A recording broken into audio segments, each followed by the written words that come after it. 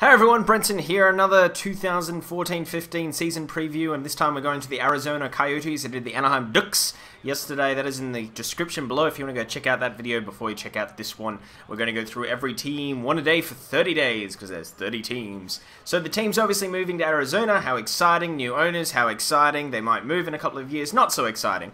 But obviously we're talking about this season, so what are they going to do? The problem is they have an internal budget, so their own salary cap is, by what I can gather, around 56 to 59 million. Right now they're on 56 million, so they're not going to be a cap team, which already makes them, you know, a non-competitive team. Then you look down their lineup on what they lost this year. They lost Fabada, they lost Ribeiro to off-ice issues who hasn't been re-signed, but Fabada was a big one that they lost.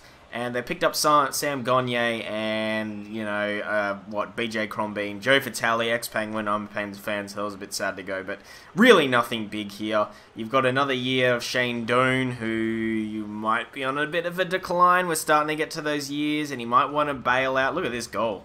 Look at that, one-hander. You got nothing. You got nothing on this. Ekman Larson. Oh, that's why I picked him second overall in the shootout, son.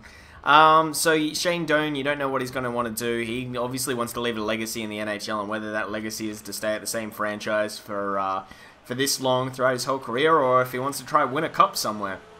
Obviously, they'll have to retain cap to move him because he's on quite a good contract. But yeah, Mike Smith is another one. Does he end up getting traded? There's a few players that are going to get traded, but where I have this team pegged right now with their internal cap budget and their team, and the fact that they have 11 forwards signed and 8 defenders signed. So they really don't have much wiggle room. Plus McMillan is going to arbitration. So there's 12 forwards. Plus Max Domi might come up. And a couple of other players might come up as well. Samuelson's another one that comes to mind. So they might have 13, 14 forwards to start the season.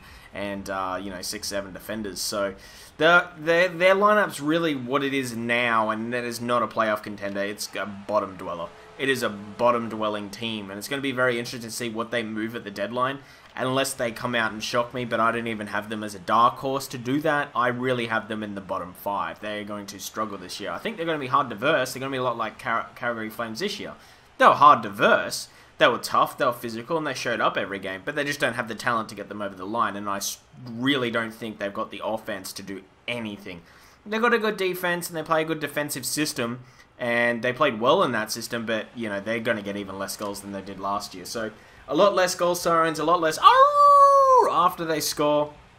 It is not going to be fun for this team. Whether they look to trade Vermette, Brenton McCulloch's another one that looks like that could be another trade contender. Mike Smith, Shane Doan, who else? Yandel, that's another one. Obviously, you want to keep their youth. Yandel, you'd get a lot back for it. Obviously, it'd have to be at the right price that he comes back. You'd want to keep Bodka, and you want to keep a few of your other speedy forwards, and then go for a rebuild.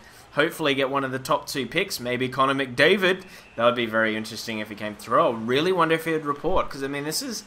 How many times have you seen the stars go to, like, the real stars? Like, Connor McDavid is going to be a star. How many times have you seen them be drafted by, I don't know, this team? Oh, wouldn't it be funny? Because didn't Lindros get done by the Jets and he said, no, I'm not reporting? Wow. That happened twice. So franchise, really. That would be hilarious. But yeah, I don't have them doing well this year. Sorry, guys. I know you guys have been through so much on will they or won't they stay. You're now going to really have to endure a bad season. I think your brand of hockey might be a little bit more exciting, as it might be a bit tougher. Last year it was absolute snooze fest because you just played this defensive system, but I think this year it's going to be a lot of pain and a lot of losses in the last, you know, couple of minutes. You're also in a very tough conference in the West there. There is no getting out of that division. I'm sorry, there's no getting the wild card, in my opinion. It's not even like they're a fringe team. I really think they're going to be a bottom dweller this year. So I do apologize. That's my opinion. If you don't agree with it, comment below. Otherwise, sub for the other 30, you know, teams, 29 teams that'll be putting up. And make sure you give that thumbs up like, because everyone else tells you to do it, and I'm telling you to do it. But anyway, guys, thanks heaps for watching. Have a good day. See you, and bye.